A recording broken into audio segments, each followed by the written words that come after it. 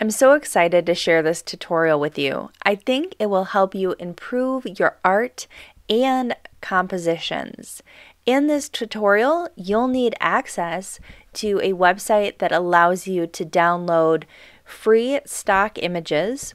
Pexels is a great one for that, and we'll talk a little bit more about their licensing, as well as you'll need to be able to search on Google for different things, and of course, you're going to need Photoshop.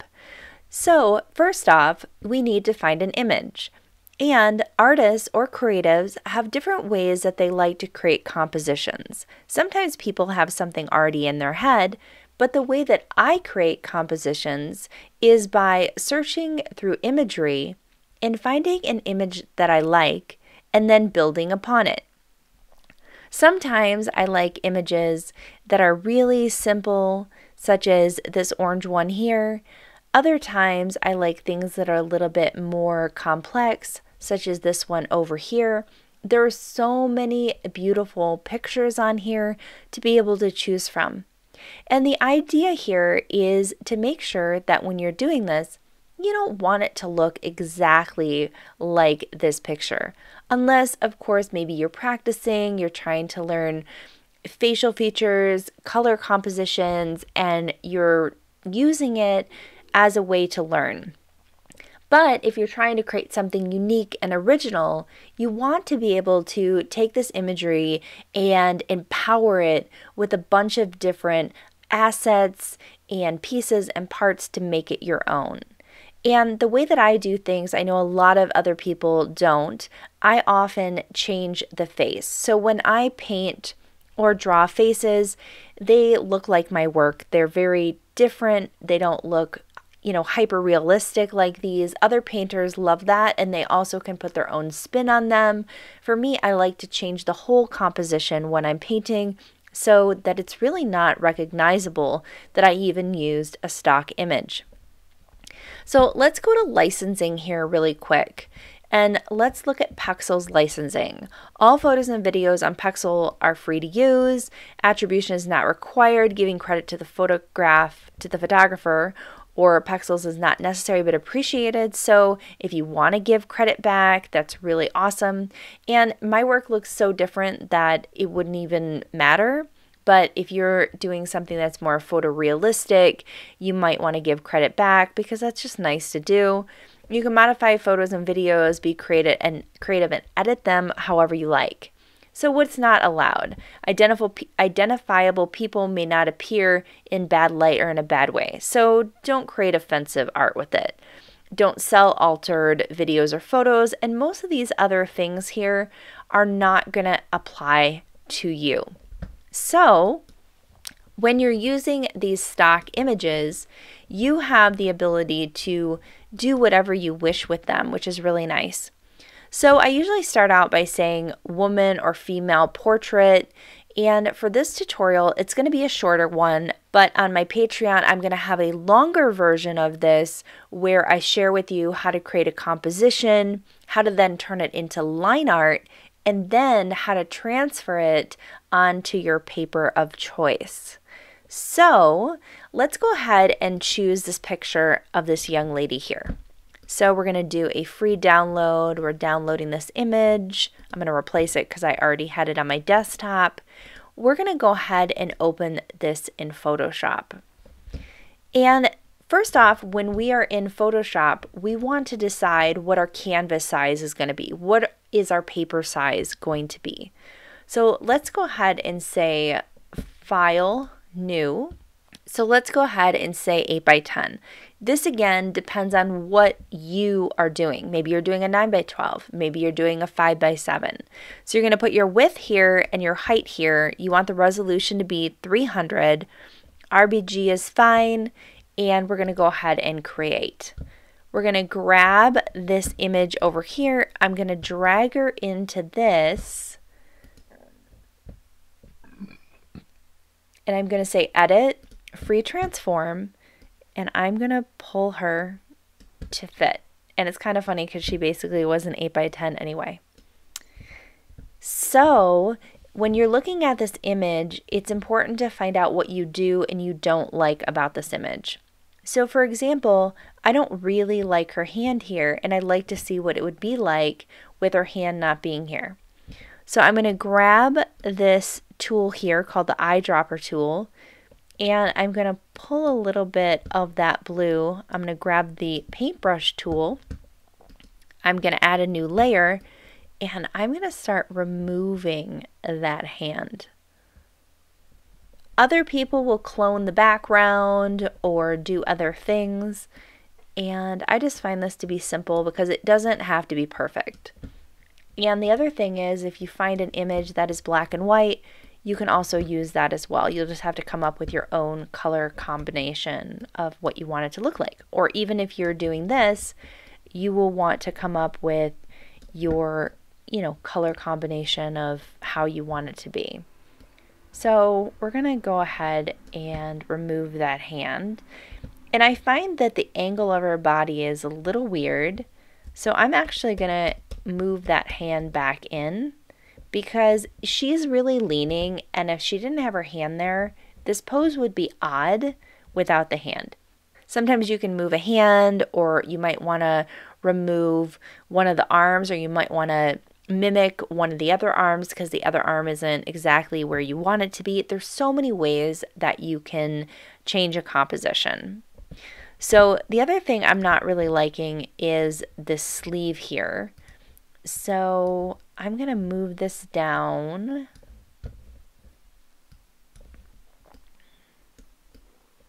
And this can be done with the tool that I'm using, or it can be done with the liquify tool. Everything doesn't have to be completely crisp as long as you're getting the idea. Gonna blur that out a little bit. And then the next step is, I find that this side is very dark. So we are going to go under the dodge tool. We're going to grab midtones. I'm going to make this very big. And I'm going to lighten that a little bit. That's very hazy. So let's go ahead and do highlights and see how that works. Now I'm going to go here to the burn tool, which is going to make it darker, and I'm going to go to shadows, and I'm going to say 12%, and I'm going to go around the edge of her back there because I want to pop that out when we are doing line art in the future. And I'm going to go back up here and make it a little bit bigger. And so that pops her out and gives her an ability to, see that back better than here, right? Because it didn't really have a definitive line, and here there's more of a definitive line. So the next thing is let's think about, what we want to do. And again, this is a simple tutorial, so let's start really simple and say, okay, let's put some flowers in her hair. Let's go ahead and go to Google here, and let's add some roses. And I will put rose, sometimes I'll put the word stock in it, because usually when you put the word stock, it will be a cutout image. So stock photos are usually imagery that can be used for things like collage or other types of projects. So let's grab this one. We're going to drag it to our desktop. I'm going to open this. We're going to open it in Photoshop. And so these files with the WEBP don't all open automatically in Photoshop. So what you have to do is either A, right click, and you're going to say other, and you're going to open in Photoshop here like that. Or the other thing you can do if you want to be lazy is I'll open it and then I will Command Shift 4 and I'll screenshot it, because once it's a screenshot it opens up. Either way, it takes a hot minute to open it when they are those types of files. So let's go ahead and get rid of this. And remember, when you are looking for imagery here, it's no big deal to grab a picture of a flower. Even if the flower has a copyright of a photographer, you're not going to be using their actual photo and taking it and claiming it as your own. You're going to be just using it as a reference, so it's no big deal at all. So let's go ahead and grab it in Photoshop. So Photoshop has this amazing new tool. I've been doing this since 1998. I'm not going to age myself, but when there was very limited tools and you actually had to hand cut this out on your own. So if I grab this and I drag it on top of it, there's going to be a bunch of white, and that's not going to be helpful. And years ago, you actually had to use a tool to select all of this and go around with your hand and cut it out. But now the technology is so advanced that if you see this little bar here, I just say remove background, and bam, it's gone. So we're going to use this to move it around. I'm going to say edit free transform, and I'm going to make it smaller. I can go to the side here and twist it to make it how I want it to be. And I think that looks good. So let's go back here and let's look to see if there's other roses that are in different positions. So when I'm making the composition, this makes sense that it would be going this way, but perhaps this one's going to be facing to the right. So we're going to go back down to Chrome here, and we're going to see, and maybe we don't just want a rose, we want a pink. So you don't want everything to be exactly the same. So it's nice to have pink and red and different colors or different hues of a color to use. And let's see here. So here's a good example of a Getty image photo. Okay, the credit is Rosemary Calvert. We're going to grab it. We're going to open it. It's a JPEG. So I'm going to go ahead and grab this image. I'm going to drag it over here. I'm going to again remove the background. And the fact that it says Getty Images on there is not a big deal because you're not going to be using it. You're not going to be claiming this as your own photograph. So if there's copyrights over things, this is a good example. Nothing to worry about at all. You're going to be creating this as your own composition. You're going to be painting it your own way. And Getty Images isn't going to come and go like, that rose on your artwork is, our rose. So let me give you a good example of what I mean. So let's go to my website really quickly. And let's go under my painting portfolio. And let's look at this artwork, for example. So these flowers are stock images. Some of them were considered copywritten images by, for example, like a Getty image.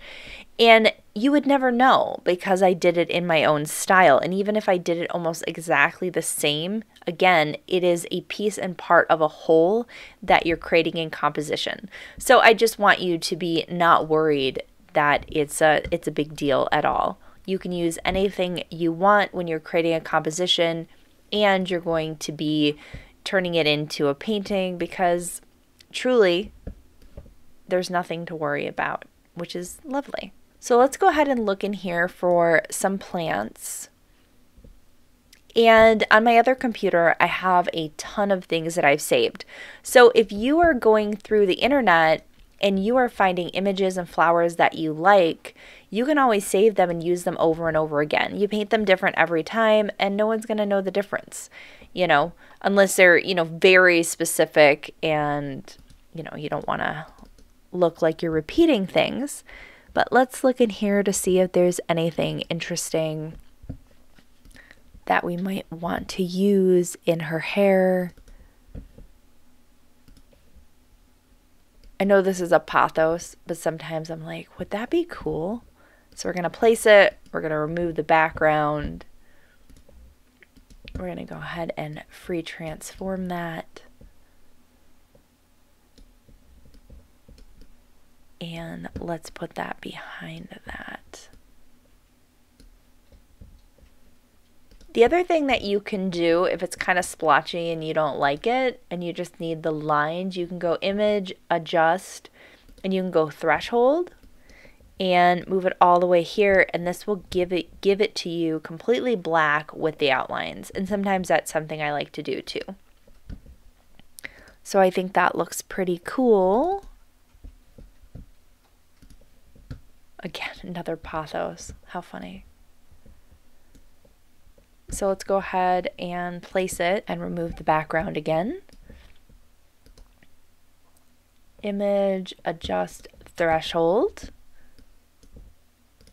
Oh, let's do,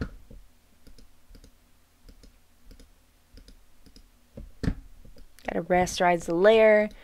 Image, adjust, desaturate. Image, adjust, threshold. So that didn't work out. We don't like that. It looks messy. Yuck. All right, so let's go to the internet and let's look for some leaves stock. Leaves stock. So they got individual leaves. This one's kind of fun. So let's go ahead and grab that and drag it over here. Let's open Photoshop again. And let's go ahead and place it. Let's remove the background. And that looks nice, right? So since it's cut out really well, I'll leave it as it is. And then I think we need one more flower for here. And actually, I think I'm going to get rid of her bun. So let's go back in and sample that color by her hair. Let's add a new layer and grab that brush tool. And let's just get rid of it. Because we'll put a flower there and then that will look better. So let's say rose, stock, yellow. And also remember when you're picking up things and you're putting it in your composition, you don't have to keep them the same color. Like if this rose is red and this is pink, you can paint them purple if you want. You can also change the colors of them. So let's go ahead and grab layer 3 and go image, adjust, and let's go to hue and saturation, and we can change the color of the flower to whatever color we want it to be. So that's also fun. So we're needing something that's kind of sticking up rather than sticking out. So let's try to find something that works.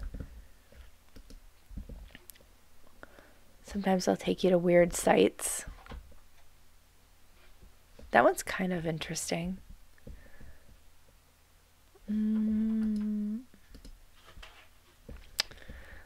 Sometimes I'll move it down and I'll look and I'm like, oh, that's kind of fun.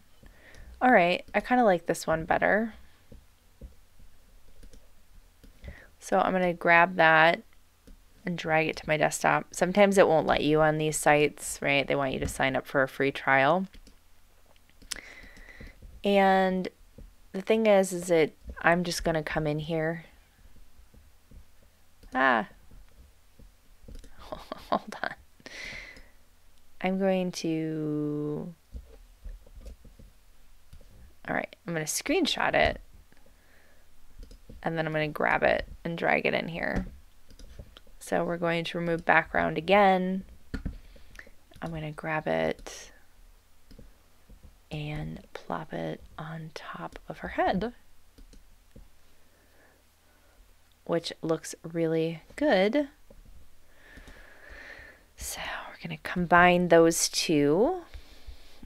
And I'm just curious about adding another type of background to her. So again, this is all trial and error.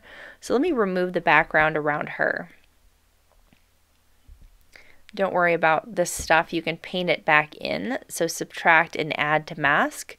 So if you want to say add to mask, you come in and you can add it back. And if you want to subtract from mask, it would erase it. So we would say subtract from mask and probably go backwards because it did cut out around her face well. Oops.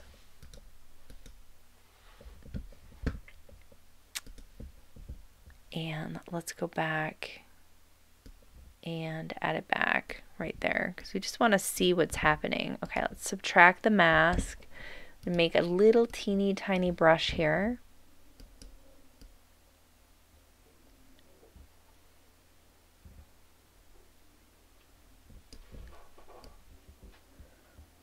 And when you're doing this, you know, you want to take time. You don't want to rush it. But for this tutorial, I'm not being 100% precise here.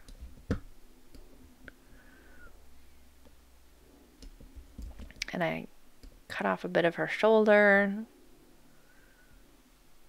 There we go. And obviously that cut into her sleeve is not going to be rounded like that. So I'll make it super tiny and make it more pointed. Right. And obviously round the stuff out. It really depends on what you're going to put on the back of it. I do get rid of the wispy hairs here because I'll create those on my own. I don't want to lose her ear. And so now you have her completely cut out. Let's go ahead and go under Filter Liquify. Oops. It wants to liquefy the outline. Let's go back to her. Filter Liquify. And I'm going to grab this tool here, and I'm just going to change the shape of her chin a hair. So this is the Liquify tool. I'm going to move this a little bit here. I'm going to give her a tiny bit of a bigger jawline and not such a pointy chin, which I like a lot better. And I'm going to change her nose a hair here. The contouring with the makeup I think looked a little strange. So I'm just gonna make her nose look more in a shape that I prefer. Nothing wrong with her nose. And these eyebrows are a little intense, so I'm gonna come in and I'm gonna make them a little thinner. So here you can change a lot of things, whatever you want to do to shift a face. Sometimes I'll bring a hairline down, for example. Sometimes I feel like the hairline is a little too high, so I'll bring the hair down just a tad. Maybe bring the, the ear in a little bit. And make it just a tiny bit smaller. Let's say okay. Let's go back and we're going to go back to add to mask, and we're going to make sure her face is in there. Sometimes we have to zoom in. We want to subtract from mask.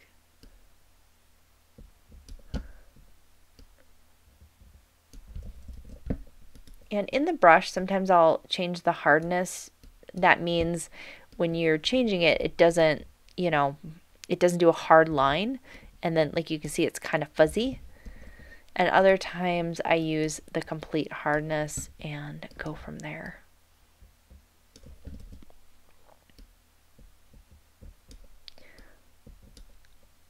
It's great to use a Wacom to do this so that you can do it easier. It's kind of hard to do with a mouse, but sometimes I just don't feel the desire to set my Wacom up. And let's grab her neck a little bit there. So we wanted to thin that out,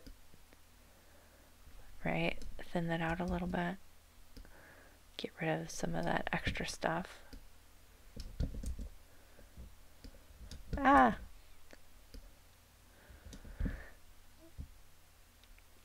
And there we go. So now she's on a completely white background.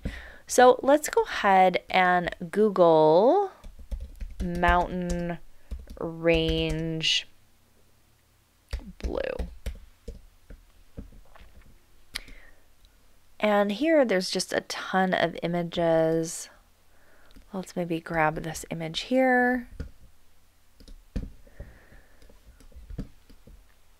And make it bigger.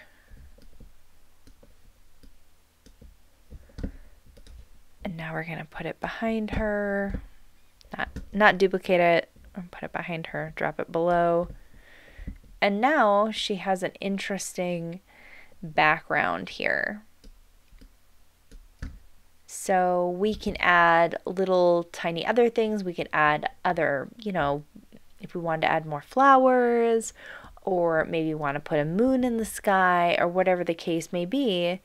This is just a really simple composition to put together. Let's go ahead and let's grab a little crescent moon stalk. So let's grab a little teeny tiny crescent moon here. And let's put this here. And we are going to remove the background. And we're actually going to go image, adjust, invert. Oh, okay. So why don't we do that first? We'll do image, adjust, invert, and then we'll remove the background. There we go. So now you got a little teeny tiny moon here, and you don't have to stick with exactly what you came up with. Maybe you're like, I don't really like that very much, or maybe you wanted something a little bit more warm. So maybe mountain range pink. So something more, a little bit more, let's say, interesting.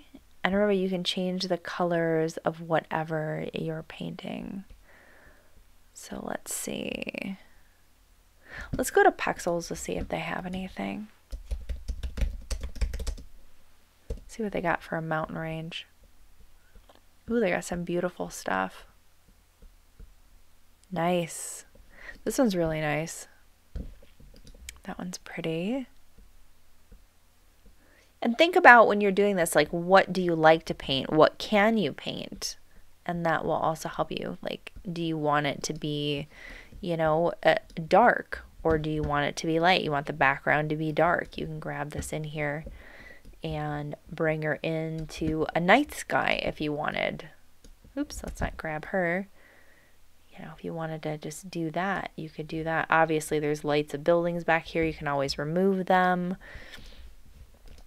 Let's see what else we got. I kind of like her on the back.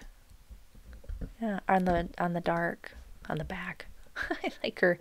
I like her in the dark. So, what about night sky? That's just going to give me sky with not much going on, I think. Some of these are beautiful. What about a castle? Do they have a castle? Well, that's super fun. So you could always grab something like a castle. You can bring it in here. Let's go ahead and remove the knight. Let's bring this castle to the front. Let's go ahead and remove the background. And I'm going to add to the mask the ground here that's missing. So, if we wanted to add that back, for example. So how far does it go? Okay. And then subtract from mask. Oops.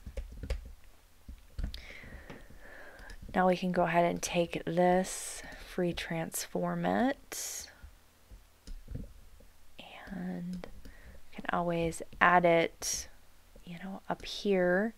Let's put it back behind her, and let's go ahead and remove the knight and the blue. So what could we do to create that landscape here? So